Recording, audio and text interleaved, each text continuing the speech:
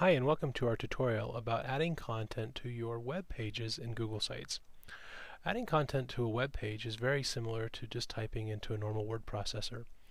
In this example, I'm going to show you how I customize the About Me page and add some content to this page. Right now, as you can see, it's completely blank. So to get started, I'm going to go up and use the Edit Page option.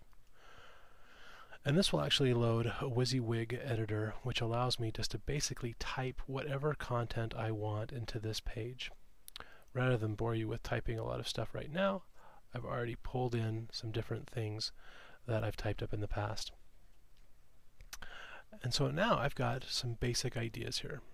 I have my text. Just by typing it in, you can see I have a basic word processing editor. I can pick my font, I can pick my size, and all those things that you're used to doing in a normal word processing program like Word or WordPerfect or something like that. Now, here's the things that you can do with Google Sites that make this a web page. A big thing is that you probably want to add content like images.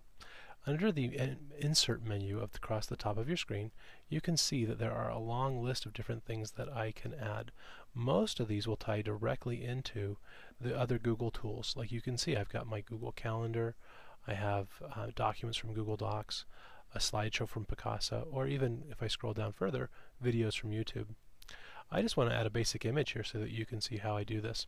I have two choices on adding an image. I can either upload my own images, or I can put an image that's already on the internet. Now, if you upload your own images, you do need to be aware that you have a 100 megabyte limit for the entire site that you create. So you can't upload too many images or you'll find that you run out of room.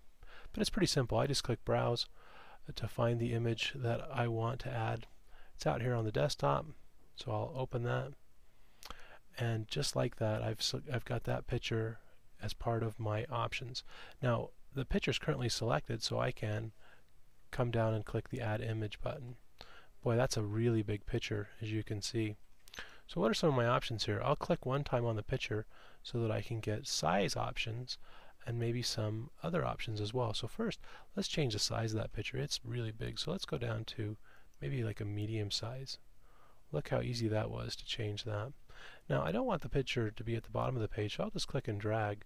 And you can see as I drag that picture along, my cursor also is moving, so I can kind of put that picture wherever I want.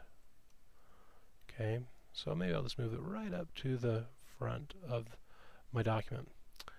But like a lot of us, we don't really want our pictures and the text to be separated by having everything forced down. So just like you would do in Microsoft Word, if I click on the picture again, you can see that I have a text wrapping option. So I'll pick to turn that on, and you can see immediately my text goes up and moves into place. Now, another thing that's really important about inserting content is the ability to add links. You can see that I already have some links in here. If I click on the link, it gives me the option to go to that page. So let's make another link here. Let's say that I want to link to the University of Utah here. So first step is highlighting the text and then coming up again into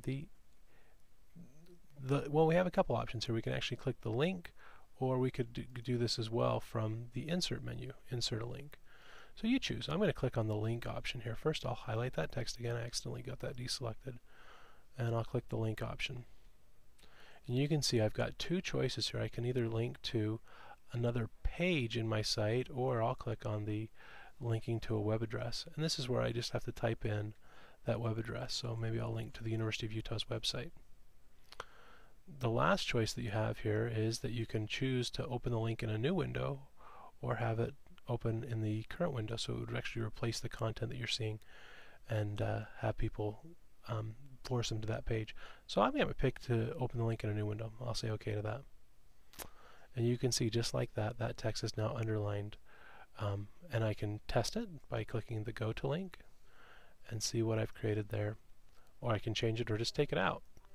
So that's the basics of adding content to a web page, to the actual web type of page in Google Sites. Really easy to add images, really easy to make text links and to customize your text.